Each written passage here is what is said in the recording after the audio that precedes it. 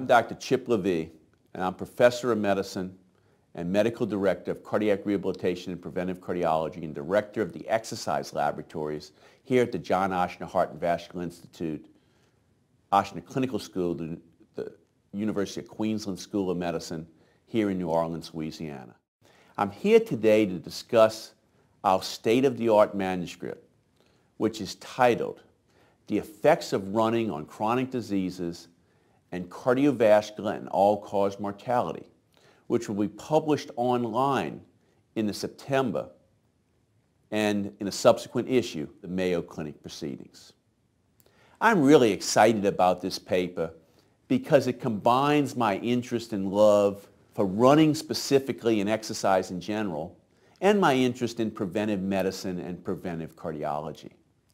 But also, I'm delighted to have the opportunity to publish this paper with 7 close friends and big-name co-authors from around the United States, including Dr. Stephen Blair, who's often considered the father of aerobic fitness and the lead author of the Aerobic Center longitudinal study, with Dr. D.C. Lee, who last year published perhaps the most influential running paper in the world, and Dr. James O'Keefe, who's published a lot in recent years on raising the idea of potential cardiotoxicity with extreme endurance exercise, as well as 4 other big-name co-authors.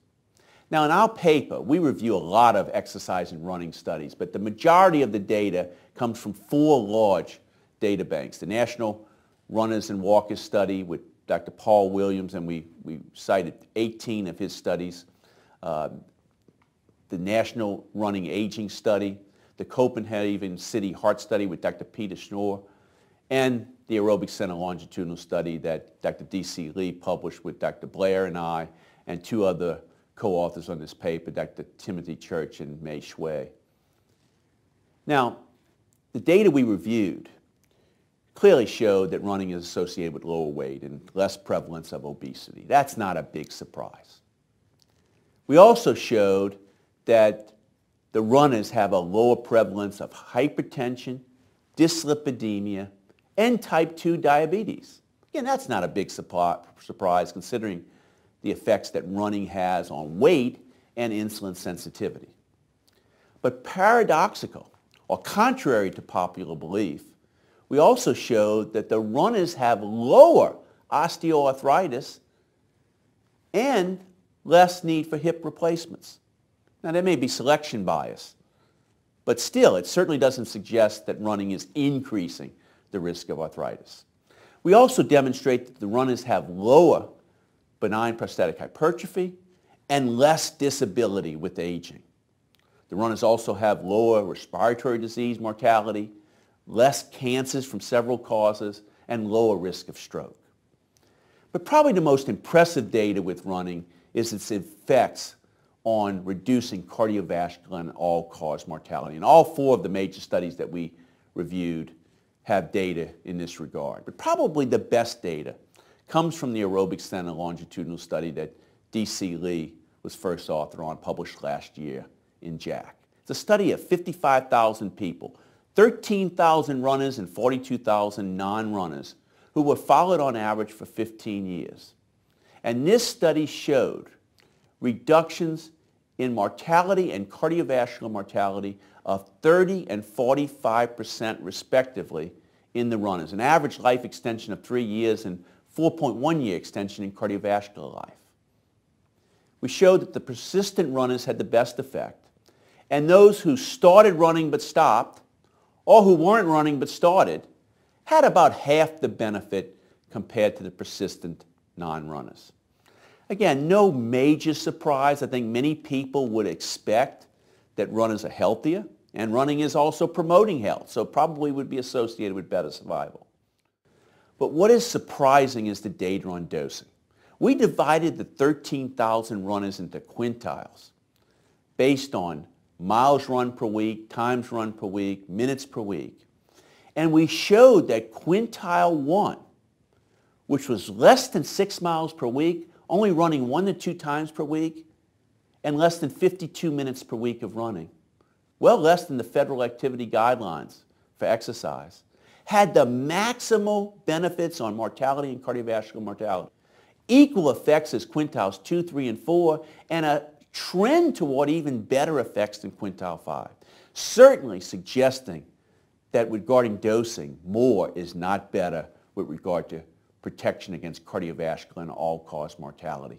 And the data from the Copenhagen City Heart Study, which is in a smaller cohort, showed basically the same maximum benefits at low doses of running. Now, certainly we know, though, that many athletes have to run more than this if they're competing in marathons and triathlons. And we discussed the potential adverse cardiotoxicity of this excessive running.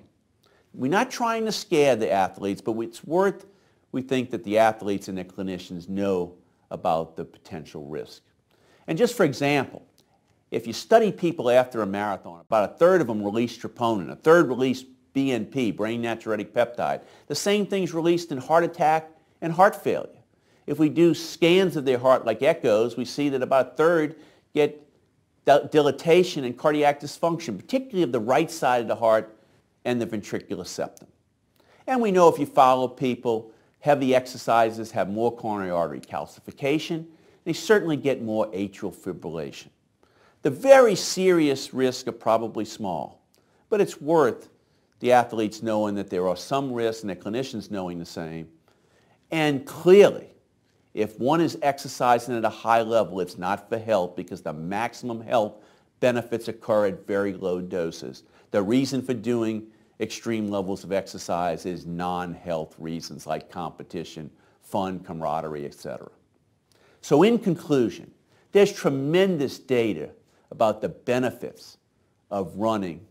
Is a very effective and efficient form of exercise, particularly protection against chronic diseases and cardiovascular and all-cause mortality. And for the vast majority of people, the benefits of running are going to well outweigh the risk. Thank you very much.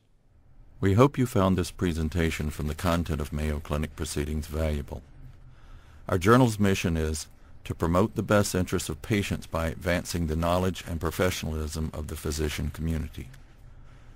If you are interested in more information about us, our homepage is www.mayoclinicproceedings.org. There you will find access information for our social media content, such as additional videos on our YouTube channel or journal updates on Facebook. You can also follow us on Twitter. More information about healthcare at Mayo Clinic is available at www.mayoclinic.org. This video content is copyrighted by Mayo Foundation for Medical Education and Research.